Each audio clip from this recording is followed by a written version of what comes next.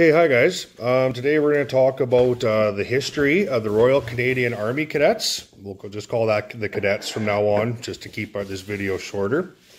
So we're going to learn about the historical events and significant events of the Royal Canadian Army Cadets.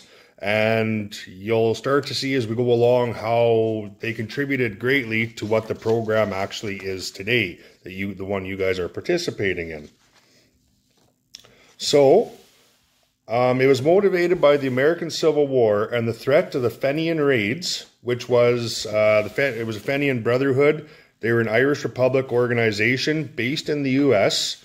and they attacked based attacks against British forts and other targets in Canada in 1866 and again in 1870 and 1871.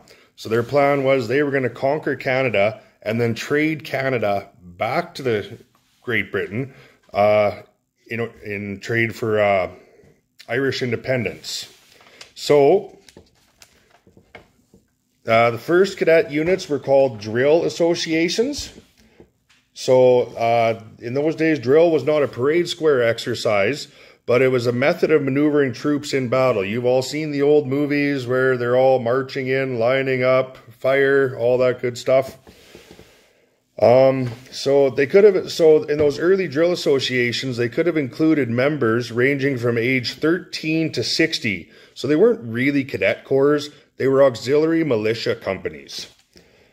So, the distinction between high school cadets and adult militiamen became clear in 1879 when the Militia General Order 18 authorized the formation of 74 associations for drill and educational institutions for young men over 14 who were upon no account to be employed in active service. So the cadets provided their own uniforms. So in here they actually have a picture of the Highlanders. So that's a Scottish Highlander Corps, and they do still exist. They wear the kilts and the Scottish hats, and they have bagpipes, but the cost of that was so great that usually only one member of the family could actually participate because they were importing these uniforms from Scotland. So the oldest continually serving cadet corps is number 2 Bishop's College School Cadet Corps in Lennoxville, Quebec, and it was formed in December 6th, 1861. So by 1887, the drill associations had detailed regulations about how they were going to be governing their activities. So arms and other equipment were issued to those schools that agreed to provide military training to boys over the age of 12. So these schools, they supplied accommodations and instructors. Members still supplied their own uniforms. So they got some increased report, and here's a little bit of local history for you guys. It was also motivated in part by the campaign against the Northwest Rebellion of 1885. So if you guys don't know your local history, so that was mainly based actually in, a huge chunk of that was based in Battleford. You have Fort Battleford, the park there. Maybe we shall go check that out one day. So Fort Battleford was the capital of the Northwest Territories, and it was built in 1876. It was strategic because of the ford in the Battle River. Anybody ever guess where the term Battleford came from? So it was instrumental in the Battle of Cut Knife Hill and the siege of Fort Battleford. And that was in 1885. So there's a little bit of local history for you guys.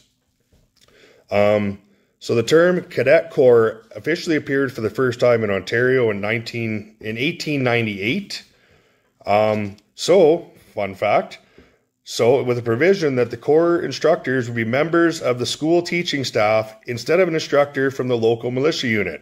So that's where they started hiring guys like me, civilian instructors, except we had to be teachers back then. So, and in 1889, the first authorized cadet corps were attached to militia units, limiting membership to young men 14 to 19 years old. You guys pay attention to that. That is important for stuff coming up. So in 1904, the current numbering system was established to identify cadet corps in their sequence of formation. So we're 2537, so we were the 2,537th Cadet Corps to be formed. The corps that I came from when I was younger was Consort, and it was 3506. So we were quite a bit newer than you guys. So in 1908, there was a cadre of commissioned officers which was formed, which was comprised of school teachers who the DND, Department of Militia and Defense, trained and paid to conduct drill and physical training and participate in schools. So this officer cadre was called the Cadet Services of Canada. So this was the beginning of our CIC officers, the ones that make the world go round and round. And then we had the contributions of Lord Strathcona in 1910. Lord Strathcona, he was the Canadian High Commissioner to Britain, and he deposited a trust with the government of $500,000, bearing an interest of 4% to develop citizenship and patriotism in school cadets. So almost 100 years, well, over 100 years later, he's still providing, that trust is still providing equipment for cadet training, and about $50,000 is distributed each year to the Strathcona Trust Committees. We will have a presentation on Lord Strathcona and his medals and his program in a later date. But we'll continue on with our history lesson here. So on the impact of World War I, so the Army Cadet organization, it really came into its stride in the beginning of the 20th century. So about 40,000 former Army cadets served in Canada's forces during World War I. So that was 1914 to 1918. And by the end of the war, there were about 64,000 cadets enrolled in Army Cadet Corps across Canada. So in 1928, the regulations for the cadet services kind of changed our stride a little bit, our focus. So they were to impart mental, moral, and physical training to cadets and seek to develop them in principles of patriotism and good citizenship. It recommended about cadet training, the exercises need not be of too rigid a military pattern. Discipline, individual and collective, is essential, and drill of an elementary character is to be encouraged.